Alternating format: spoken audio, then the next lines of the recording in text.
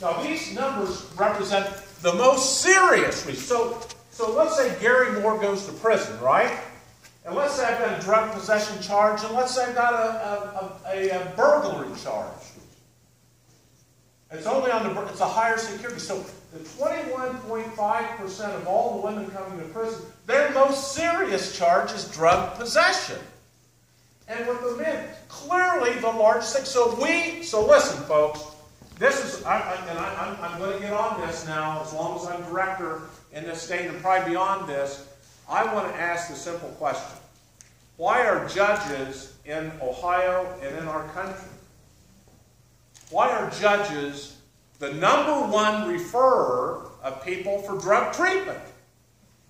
Why isn't it our medical community? Why have not we established, gotten rid of the stigmas? If I needed a rotator cuff surgery, I go to my family physician, I get a script to see a specialist, I get surgery, and you know what? No one condemns me for that.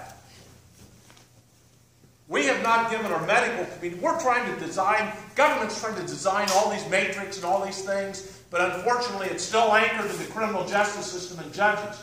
We ought to be thinking about the fact of giving doctors resources to be referring people so moms and dads